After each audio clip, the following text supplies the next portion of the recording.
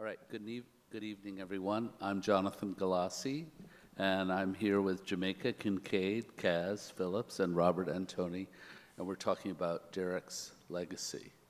And I think you've heard his legacy just now in the voices of the young writers who love him and who are influenced by him.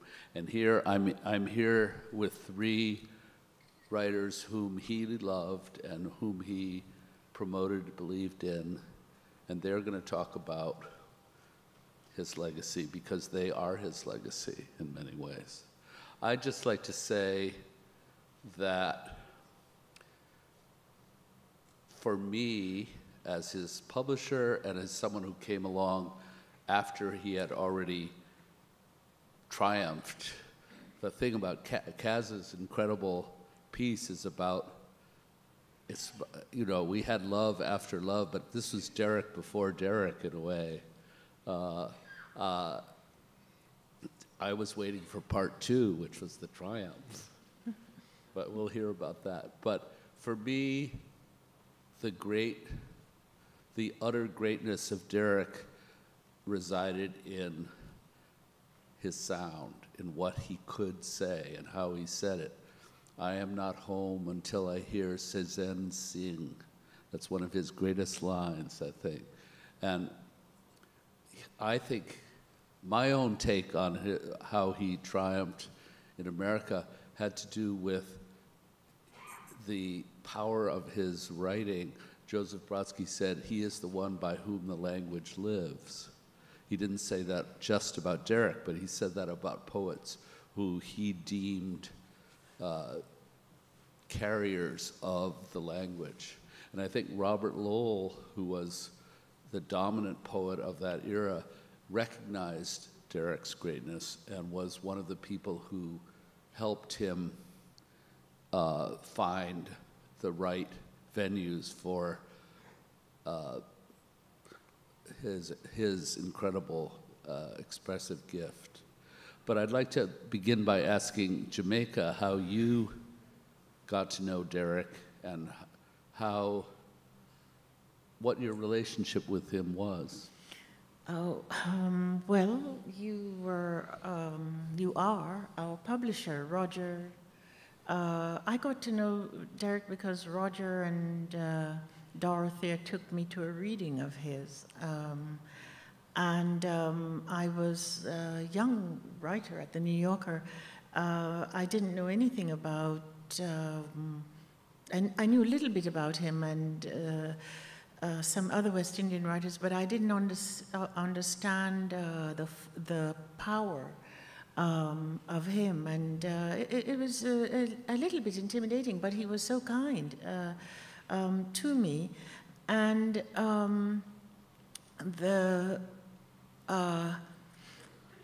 he tried, I think I can say, not qualified, to make me conscious of things that I should be. I was very resistant to advice when I was young. So, but as opposed to now.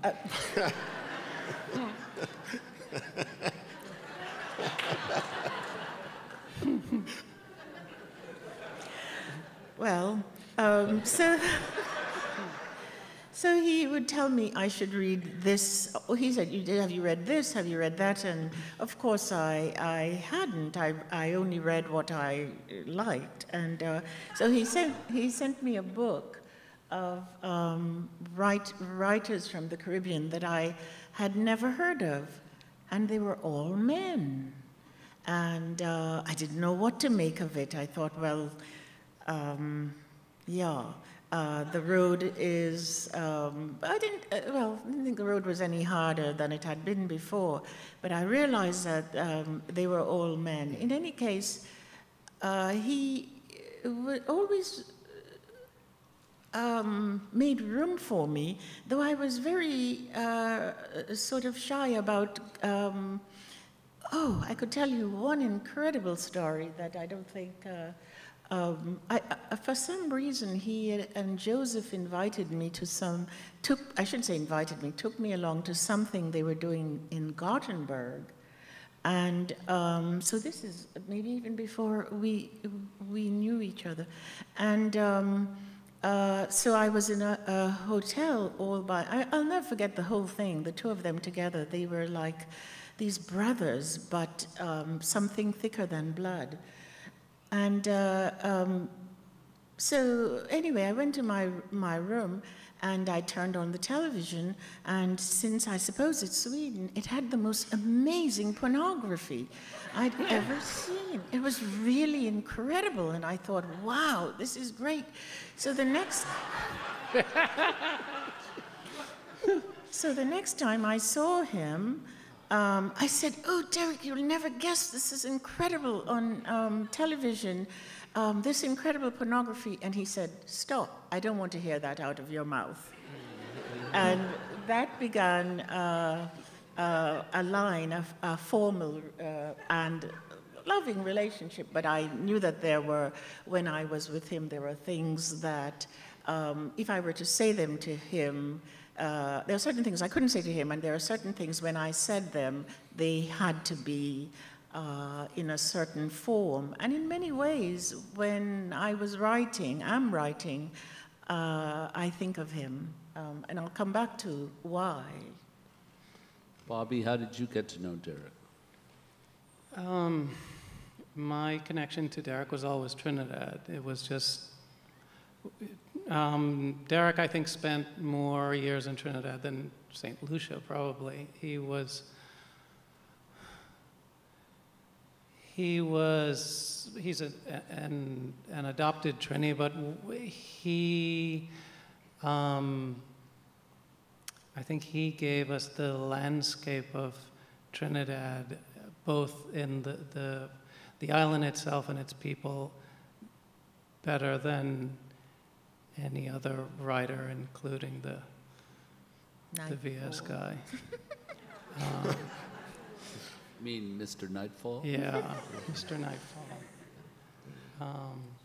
But I just wanted to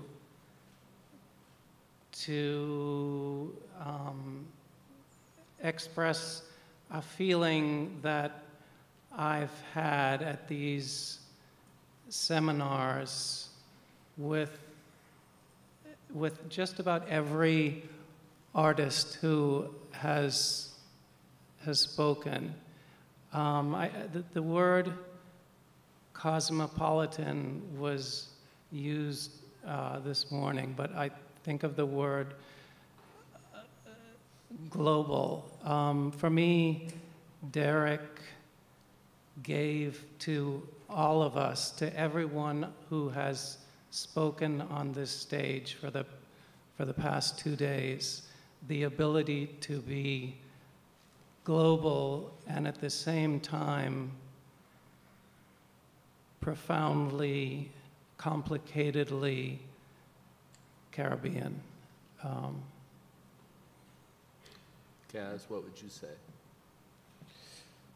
I met Derek 30 years ago in London when he had a play being produced, and I'd actually just reviewed the Arkansas Testament, which was published in '87 for the Los Angeles Times. So he was on my mind. It's on my mind because he should be on every writer's mind, but he was on my mind because I'd just read his latest volume. He was in London. I was living in London at the time, and the producer of the play of Derek's was a friend of mine, and she arranged for us to have lunch. And of course, I was extremely excited to have lunch with Derek Walcott. I learned two things about Derek immediately at the lunch. I learned that he was, and he remained across the 30 years, the most disciplined man I ever knew. Fiercely disciplined in his work habits. And that's a very important thing for a writer, particularly a young writer, to learn. He told me he'd been up since 5 o'clock writing, and actually that was pretty much his habit. I mean, he got up very, very early to work, and he had a religious ferocity about his routine. The other thing I learned was he's one of the world's great complainers. And he was tremendously consistent throughout his life about complaining about restaurants in particular. And I suggested we went to an Indian restaurant for lunch, and I remember the look on his face as he looked at me and said, "Indian for lunch?" And then he did something which all of us know all of us know very well, that he did all of his life. He asked them to turn the music down. I agree with him on that. It was, if you're a writer, there are certain things you learn from reading, very important things you learn from reading. But if you're fortunate, there are also certain things that you learn from an encounter with a writer. Not every writer by any means, but some writers allow you to believe that certain things are possible. And if you're very lucky, some writers believe in you. I've always felt that Derek exemplified an aspect of Caribbean writing that is different from the American style, in the sense that there's a direct connection back to the rhetoric of English poetry that we in America have somehow let go of or lost in a way. Lowell was probably the last poet who had the balls or the guts or the temerity to use rhetoric that way. But Derek was very powerful and natural in his reaching back to the great tradition of English poetry. And I think that is, one of his incredible achievements. And I wonder how that is playing out in the Caribbean today. And I've always felt, actually, that Derek was underrated in America as a writer. Yes, yeah, I think that's true. What do you all think about that? I've often heard a lot of American poets say they didn't like him and Joseph. I think they both were equally appreciated. But I think, let me see if I can say this clearly about the Americans. Americans, I think, lose tradition deliberately. They are always, I think, always deliberately trying to not be connected to the past. But in the tradition that, and I probably might have been the last generation to be attached to it or to be instructed in it, the English canon. And Derek did something that no one else, I think, had done before. Instead of mimicking it or embalming himself in it, he used it as a kind of machine, or, well, maybe that's too, not quite the right image, but it was just one of the ingredients of something new that he was making. The new thing to me that he was doing, and I'm so grateful for it because it was an enormous relief for me in thinking about the world I was writing in. He made a claim for the landscape of the West Indies, the Caribbean, that no one else had done before. The sea was no longer a place of death and the end. The sky was no longer just this beautiful trap in which the sun trapped us even more. Everything about us that had been, we had felt sort of degraded by, he just transformed it and made it into something that all the world came from. And I think that that was extraordinarily new, and it's amazing to me that he survived doing it, because when you don't understand, the two things would be something really old-fashioned, everyone trying to sound like Wordsworth or something, Wordsworth through the mouth of Horatio Nelson, something like that, and or the alternative was Naipaul's hatred and self-hatred. But then you had this celebration of where we come from, that even the despair and the pain turned out to have been a tremendous strength. Not to take up too much, but... Yeah, no,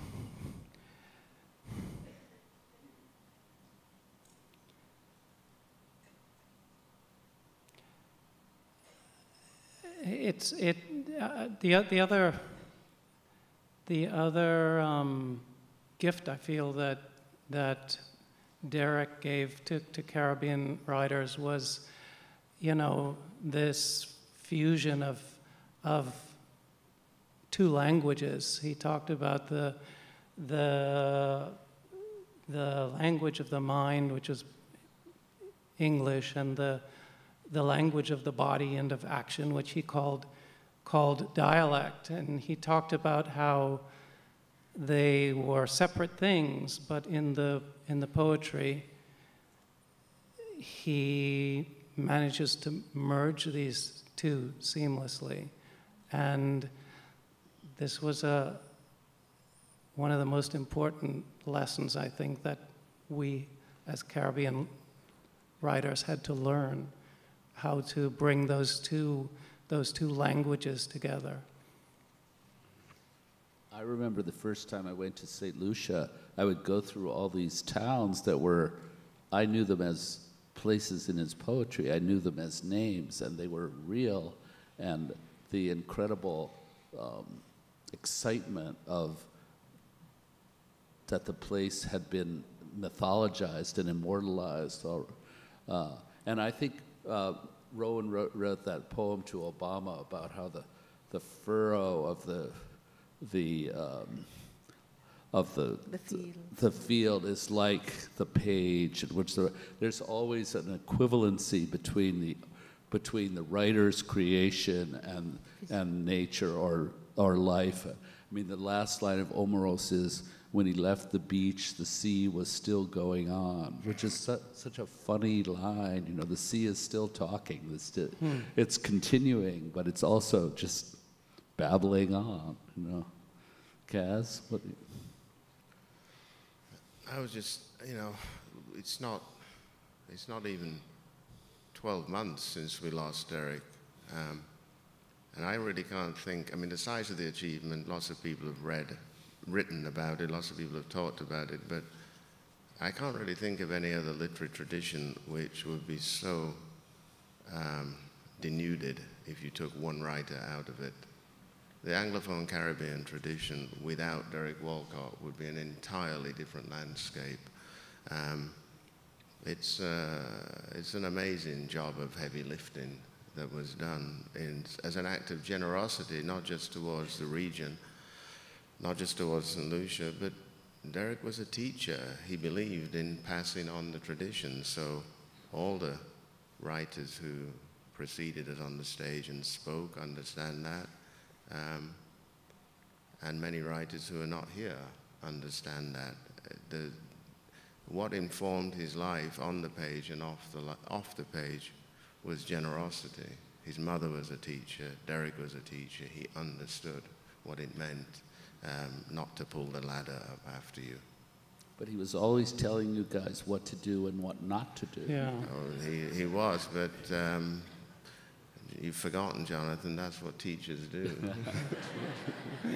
Well, some do it in an inductive way and some do it in a Derek is old school, right? But he offered himself to us as a role model and as a mentor in the most generous way. And this is what we need so badly in the Caribbean, a literature that's we all know what Caribbean literature is, but when Derek started out, there was not that literature. He and a handful of others made it, but I think of myself as the second generation. There's at least a third coming along, and he has given himself to all of us in the way of a mentor and a role model that, you know, no other Caribbean artist has done. I think, to me, what was so moving about Kaz's talk was, you know, all artists start from nothing and they find their way, and so, but Kaz left us on the doorstep of the incredible flowering that was Derek's career, and he talked about his work in theater, but you know, he was writing poetry at the same time, and it was really his poetry that eventually brought him where he ended up. And not only that, he was also a wonderful painter. He was a polymath. He was a genius of a type that we very seldom see. But it was really his poetry, I think, that made him world-renowned. Well, he was a poet before he was a playwright, because he published, as you well know, in 1949, he published... Self-published. 25 poems, I think the title of the volume was. He was 19 years old. And discipline. He sold them himself. He believed in himself. And I think his quest and desire, his principal desire, was to be a poet. Theater, he loved the theater. But the theater requires collaboration. The theater requires a building. The theater requires teamwork. It's not a solitary occupation. It requires a certain amount of communication and a certain amount of accommodation of other people's temperaments and other people's ideas, and a tremendous amount of energy as well. And Derek oscillated between the solitary life of a poet and the communal life as a theater practitioner. I think as well as anybody could manage that oscillation. But fundamentally, Derek is a poet. And as we know, his theater work is imbued with poetry. Absolutely. He wrote verse drama. It's poetic drama, Yeah. yeah. I mean, it all goes back to his mother, doesn't it, really? She read him Wordsworth. She was the source, I think, of his... Well, she recited Shakespeare to him as a child, and he learned... I mean, one of his teaching habits, which often confounded his students, his American students, was his determination to make students learn to recite verse by heart. And of course, as you know, the editor of the volume here, Glyn Maxwell, was one of his students, and often talks about how strange and in some senses old-fashioned it seemed to be in a creative writing class in an American university without chit-chat about agents and publication and being famous and what to do with your first advance. Derek would have none of that. Derek made them read, work, and learn it by heart and recite it. And that's why I say he was old school, but he was also right. Jamaica, what do you think Derek's legacy Well, is going to be? You talked about reciting his mother reading Wordsworth, or he reciting it. I think that was part of the way we were educated. We had a lot of we had to learn a lot of poems, and in fact, and I told this to Derek, and he was appalled until I came to the end of the story, because he couldn't be. I was telling him something, but we had to memorize in a lot of things that were utterly relevant to not just our lives, but what would we do with so many things, and that we were told, or we were being made to feel would become a part of our existence. And so I was telling him that when I was about 10 years or so, that I swore I would forget I Wandered Lonely as a Cloud, which is a poem. It's an ode to daffodils, is sometimes how it's called. And I somehow got the idea that why should I remember a poem about a flower I, at the time, had no hope of seeing? Daffodils are not a tropical flower. And so this actually happened. So I've written about it, but much later in my adult life, I proceeded over years to plant 10,000 daffodils on my lawn. And when I do, I recite Wordsworth and drink cheap champagne with friends. And the reason I did it is because at some point in my adult life, I said, but wait a minute, it's not Wordsworth's fault. It's not Wordsworth's fault that I had to memorize his poem. The ends to which it was put is the fault. And so I said to him, to Derek, so I've redeemed the daffodils. But before I got to that part, he was going to interrupt me to tell me how wrong I was. But to tell you what I mean in that anecdote about Derek, all the things that we were given to us or were directed at us, which were really in many ways meant to diminish, he took them and claimed them and transformed them. None of us would read, a lot of us, I should say, wouldn't read Wordsworth or Hardy without Derek. You can hear the echo of the world in him, and it's because he took it and transformed it. He was not afraid of it. Well, that's, I mean, in a way, Omeros Yes. exemplifies that. Yes. It establishes an equivalency between the Caribbean and the ancient Greek world. Yes. And it's it's a brilliant conjunction that's totally natural. Once it's happened, it's of course. And but I don't know if he's Homeric in that sense. He is. I actually have said he's our Homer. I think of him as the person who told us who we are. I mean, I remember when I started to read him, I thought, oh, I don't have to figure out how to explain the sea. It exists. The world that I'm going to write about, that I'm writing about, it's there. And so I didn't have to invent it.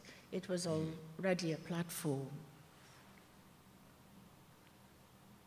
What's that line of his? Never get tired of this. Was that something about the ocean, about the rhythm? A lap. And of course, the rhythm of the iambic rhythm and the repetition of the sea sound are so intertwined in him. And everything is about creation, about art, really. Oh, and I noticed that, I've noticed it before, but there is something about the way his poems are. They don't, even when they question, the question is unanswered. But, and by that I mean, he simply says what there is, as if, you know, in the beginning there was the sea, and the sea was mine. And he has that way of just writing each sentence with this possession of it before it's on the page, as if he's already possessed it and is perhaps sharing it. Bob, when did you last see Derek? I think about 3 days before he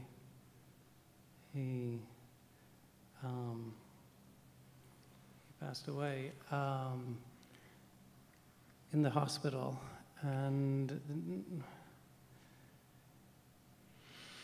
we spent several days in St. Lucia, and went every day to see him, and he was mostly non-responsive, but there was one moment when he did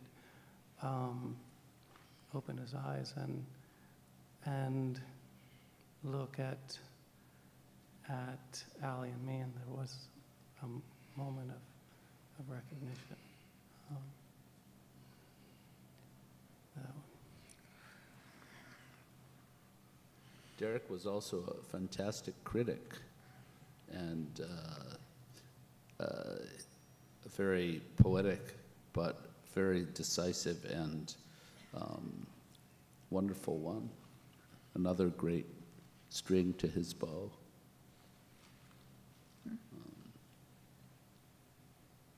Well, thank you so much for listening. Yeah.